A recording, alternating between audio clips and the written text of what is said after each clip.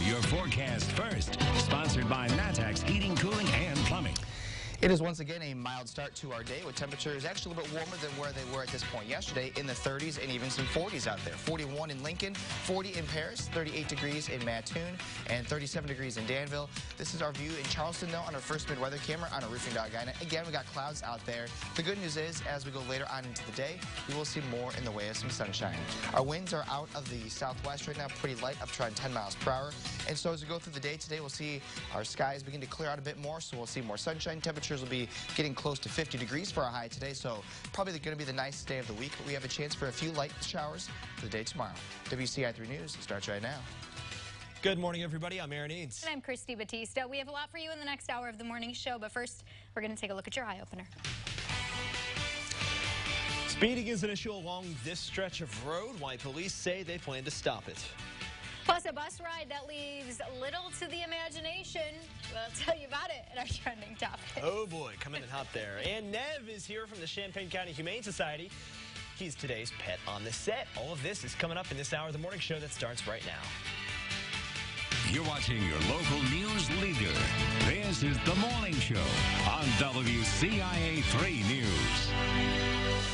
From our Target 3 investigative team, the Piatt County Board Chair was arrested yesterday. And officials say the board knew about his crimes and did nothing about it. Ray Spencer's arrest came hours after a grand jury indicted him on 4 felony charges. Court documents say Spencer forged an email from the county state's attorney, making it appear like she'd given legal advice that she actually didn't give. They also say he tried to hire an outside lawyer on behalf of the county. That attempt cost the county nearly $10,000. He cannot legally replace the state's attorney with another lawyer. Documents also say the entire county board knew about his conduct and let Spencer remain chair. He faces charges of official misconduct and forgery. You can read more about what he's accused of on WCIA.com. We have an update on a deadly fire in Springfield. The death of a woman found inside is being investigated as a murder. It happened on South State near Cook Street on Saturday. Abby Niesler died, but the coroner says someone killed her before the fire started. Police are now investigating. A woman in Champaign County was sentenced for aggravated battery. Michelle Reed from Tolono shook and threw then 6-month-old Laylan Duncan while she was babysitting him in 2017. He suffered brain damage and other injuries. Reed was sentenced to 3.5 years in prison. A man in Danville accused of breaking into the home of an elderly man pleaded guilty. Marcus Edwards broke into the apartment of a 96-year-old, threatened him with a baseball bat, and forced him to get his wallet. He took off with money, but cut himself, leaving a trail of blood for officers to follow. He could spend up to 30 years in prison. An apartment fire on Friday displaced more than a dozen people. This happened at a complex on Garden Drive off of Bowman Avenue in Danville. It started as a kitchen fire and spread through the wall. Crews spent 5 hours there and were called back Sunday night when it rekindled. One business in Hoopeston is trying to regroup after a large fire Sunday night. First responders were sent after 8 for a fire at McCord Trucking. The fire was electrical and started in the dash of one of the trucks. 2 other cars in the garage were destroyed, but they say the actual structure should be sound enough to use again. No one was hurt. The state's Department of Ag director has stepped down amidst an investigation into a possible rape cover-up. Governor Pritzker called on former state senator John Sullivan to resign. This comes after a state worker sent an email in 2012 that alluded to a rape in Champaign. Sullivan is not a suspect, but the governor says Sullivan knew about it and did not report it. Police in Danville are looking for speeders on one stretch of road. Officers are targeting Denmark Road by the Dallas-Bowman Bridge. That's right off Logan Avenue. Police added more patrols and noticed drivers regularly going 20 miles above the speed limit. They've handed out 15 speeding tickets there in the past few weeks, but they say their end goal is safety. You can probably talk to some people who've been involved with accidents, or families or friends that have been involved in accidents because of speeds, from minor injuries all the way up to possibly costing lives. So that's why we take it serious. Police say they regularly get complaints about speeders. They do their best to enforce the speed limit in response to those calls. College police departments are looking at how the new marijuana laws are affecting what they do. The chief of police at Parkland College went over the do's and don'ts of marijuana with us. In addition to reminding people the campus is drug-free and that you have to be 21 or older to buy it, he says the campus is also smoke-free. It's important students and visitors remember smoking anything of any kind is breaking the law. We want to have that communication to a level that's effective, that people know that it's a non-smoking campus, and they choose not to break the law. The last thing we want to do is really, write somebody a monetary citation. We will if we have to, but we're not seeking to do that. To see our full interview with the chief regarding marijuana on college campuses, head to WCIA.com. New businesses are preparing to open up along Curtis Road this year. Now the village of Savoy is making a push to make the busy road safer. WCIA3's Jen Lask is live in our control room this morning. Jen, what does the city or village want to do? They want to apply for a federal grant for a railroad crossing, and they hope the third time is the charm. Now, they want to make the crossing that's at Curtis Road, just east of Highway 45, safer by setting up an underpass at the crossing and then adding bike lanes and better crosswalks to Curtis. Officials say that will make it safer for both drivers and pedestrians. Curtis Road has become the main access point for Savoy after the Curtis Road interchange at I-57 opened back in 2008, and with more businesses opening up around Carl at the fields, Village President Joan Dykstra calls this project a top priority. That is a very important component to the Village of Savoy. Life safety in words, ambulance and fire trucks and pedestrians and cars. It's a really big deal for the Village of Savoy. If approved, the project would get funding from local, state, and federal grants. Savoy is looking for nearly $20 million through federal funding, and that would cover nearly half of the project. They need about $39 million total, and so far, Savoy has secured half. They plan to apply again for this grant in the spring. Live in the control room, Jen Lask, WCIA 3, your local news leader. Decatur's airport is adding a flight to Chicago. SkyWest Airlines will fly to and from O'Hare starting in March.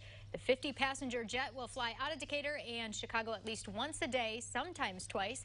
We have the flight schedule on WCIA.com. It's costing you less to fill up at the pump, at least it has in the last week. Prices for a gallon dropped more than a dime in Champaign. A gallon is averaging $2.44. That's also more than a dime less than it was a month ago. $2.54, but it's 58 cents higher than this time last year, $1.86. Across the country, a gallon of gas is averaging $2.57. All right, now that you're up to speed on the top news headlines, let's get to the weather. Hey, Jack, what's going on outside right now? Hey, Christy, it's just kind of cloudy out there. A little bit of some fog in some spots, but overall, though, we're looking at things begin to clear out here over the next couple hours, so we'll see more in the way of some sunshine. You can see the clouds there, excuse me, on our satellite picture there, but in terms of the radar, it's nice and quiet. We are expecting a dry day for today, and we're also expecting there to be more sunshine later on today as well. A lot of rain down in the southeast, but that stays far away from us, and there's a couple snow showers moving through parts of the Dakotas as well as Minnesota. Again, that's also going to be staying away from us. There'll be a chance for a few light showers for the day tomorrow, but we'll talk about that in the full forecast later on. In the meantime, though, our temperatures for our Tuesday, starting off the morning, pretty nice at 36 in Champaign, 38 degrees in Pontiac, already up to 40 degrees in Paris. So it's a mild start to our day, especially compared to 24 hours ago. When we look at those, we're about 5 degrees or even closer to 10 degrees warmer right now compared to 24 hours ago. Winds are pretty light today out of the southwest, and so as a result of that, our temperatures will be able to get into the 40s and 50s. So as you see with your cast for your high temperatures today, we've got temperatures once again above average. A lot of us will be in the upper 40s and low 50s, and we will see more sunshine later on in the afternoon, guys. Okay, what are we talking about today? I do not know. I'm afraid that I do know. Okay. Christy, okay. you want to... Sure. Women in the workforce, passengers without pants. Yes. Okay. And a lonely mogul. All right. Okay, we're going to start with this one. A major milestone for women on the jobs front for the first time since the Great Recession. I guess that makes sense why I'm reading this, right? Women now outnumber men in the workforce. It's according to new data from the Labor Department. It found women now occupy more than 50% of non-farming positions. Experts say this trend is expected to grow as the number of working women increases while the number of men in the workforce declines. So, what's behind the shift, you ask? Experts point to the economy moving away from traditional male-dominated jobs in sectors like manufacturing toward a service-based business model. She says, well, she's surrounded by two guys. And there's one behind the camera, too, so, you know, whatever. Yeah, okay, interesting. And they go to, more women are in college now, too, right? That's true. Yeah. There are more women enrolled in college than men, but it's been that way. That's been that way now for a about while. a decade or something like that. Yeah. Well, about 35 passengers on the metro in the Czech capital, Prague, took part in the annual No Pants subway ride event. Now in its 20th year. I bet there was more men than women doing this one, though. The participants traveled in just their underwear from the waist down. According to the organizer, the purpose is to make other passengers look around them instead of only watching their cell phones. I guess that is one way to do it, isn't it? Trouserless riders also appeared in other cities around the world, including London and New York. So what would you call that? Like corporate casual? Like what would the style of dress be for that? No Pants Wednesday. Look at that. Oh my goodness. All right. I mean, that business on the top. Party on the I bottom. don't think I've seen a single. Okay, looking at this video, they're all dudes. That's what I I've not said. seen a single woman doing I think, this.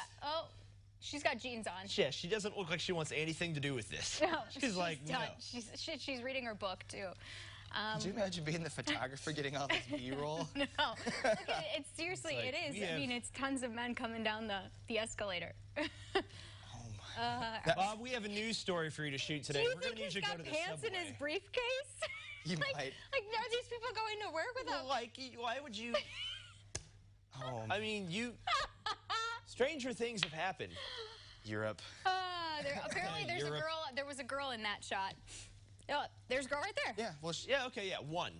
And she's got a long jacket on too, and a long jacket.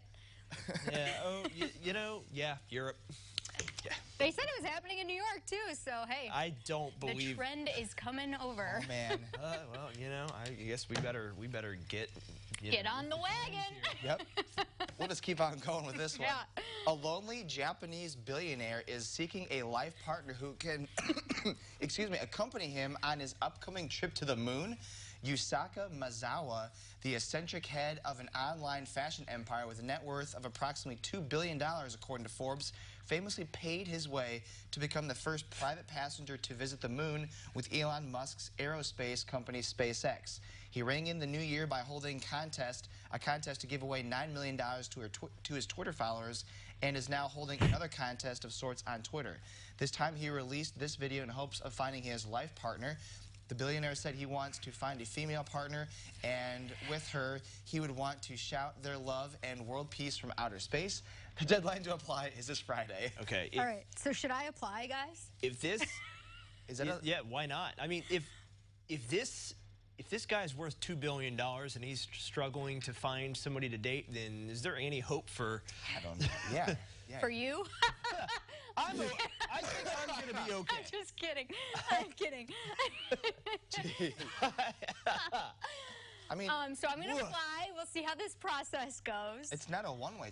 Like you come back, right? One of the conditions. It's SpaceX. A one-way? A one-way ticket to the moon. Or is it Mars? Maybe it's that. No, no, none of it's supposed to be a one-way ticket. mean, if it is a one-way ticket, something went horribly wrong.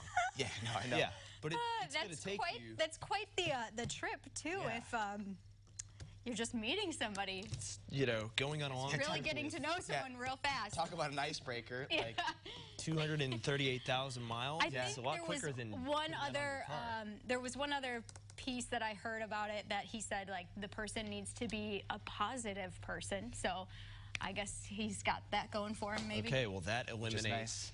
Well, that eliminates half the people I know, if not more. Right. Okay. Still to come on the morning show, Nev is here from the Champaign County Humane Society.